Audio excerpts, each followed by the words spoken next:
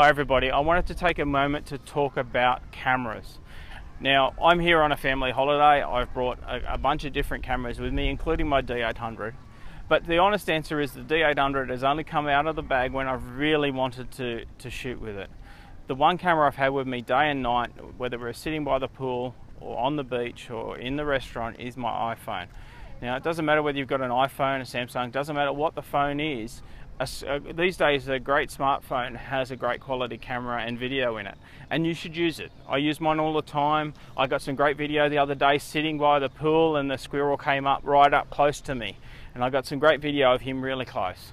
You can't get that if you've got to grab your big camera out and stuff around for a moment. I would have scared him off. I was able to slip it out of my pocket and get the shot. I also got another fantastic shot, and one that I'm almost tempted, and I may still be tempted, to use as an open edition print. I shot it on my iPhone.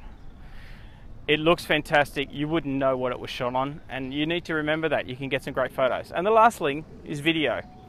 This video, all the videos that I'm shooting in this series have been shot on my iPhone. It shoots 1080p, it's HD. Why would I shoot with anything else? It's easy, I can carry it all the time. I've got a microphone, I'm using a tripod. It's simple, it's really easy. So think about that. Carry your smartphone. You've always got it in your pocket anyway. Use it as your camera. You can get some great shots and you can have it with you 24/7.